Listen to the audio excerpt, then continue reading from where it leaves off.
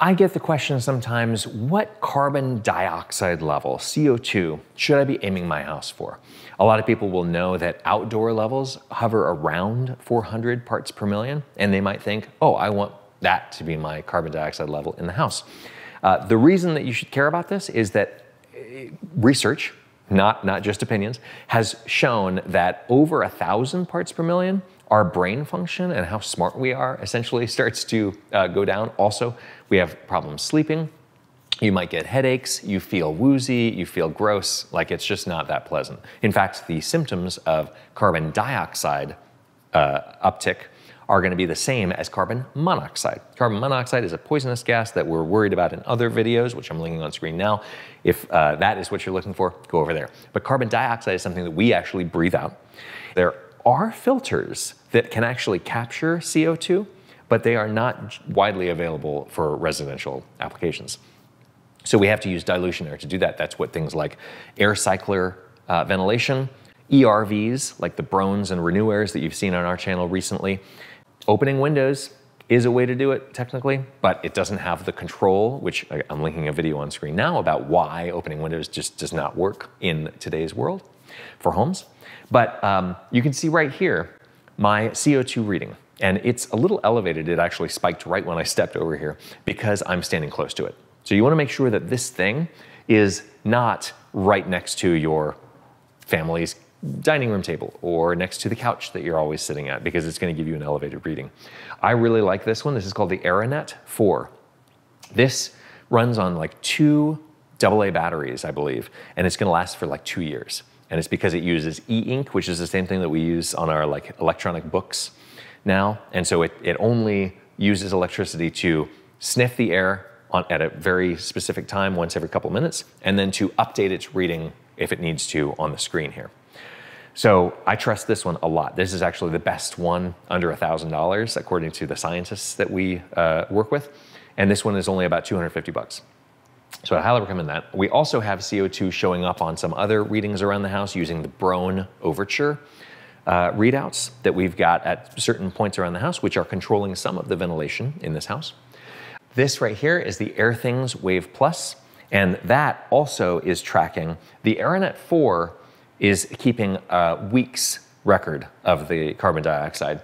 This Wave Plus will keep a long-term record of it. And so I'd like to show you that the carbon dioxide over the past week, month, and even year never spikes above 900 parts per million. And that is what is possible with ventilation when you're using filtration to circulate the air and filter it to clean it, and also dilution air, along with pressure relief, humidity control, all the things that we're worried about in the 5 factors of ventilation, which I'm linking on screen right now.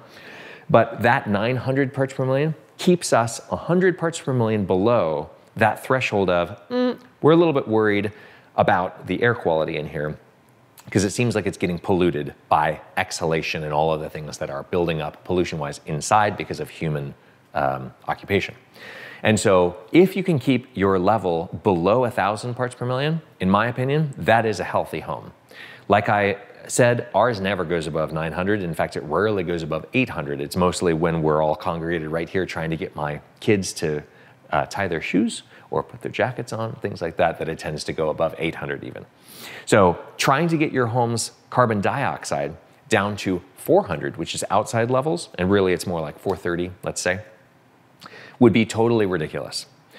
Because it would basically mean that you're living outside. You would need to dilute the air in your home so much that it would be almost impossible to temperature control it, humidity control it, and you'd then be exposed to all the pollutants that are coming from outside, which if you live in places where there are wildfires, places where there's pollen, those are going to start affecting your health adversely at the expense of you getting the carbon dioxide under control. So I don't really see why you would want to shoot for a level that's lower than 1,000 parts per million as your max. Now I have measured, because I take this thing with me, the carbon dioxide in places like malls, restaurants, airplanes. I have seen the carbon dioxide on airplanes when you're sitting there on the tarmac and everybody is really pissed off and annoyed at each other and you're all trying to pick your seats, get up to 3,500 parts per million.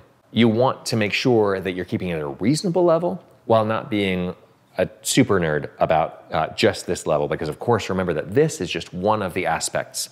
What the Wave Plus or another, I mean, this frankly is my favorite that I'm using in my house. Any IAQ monitor is monitoring multiple things. The temperature, the humidity, you want those to be within ranges, right? The carbon dioxide is one thing, the VOCs, which are things that you smell, the staleness and the odors in the air, the particle count in the air, the radon level in the air, you want all of those to be handled, not just the carbon dioxide. So try and use a reasoned approach when you're getting at this. Don't get addicted to just one measurement at the expense of others.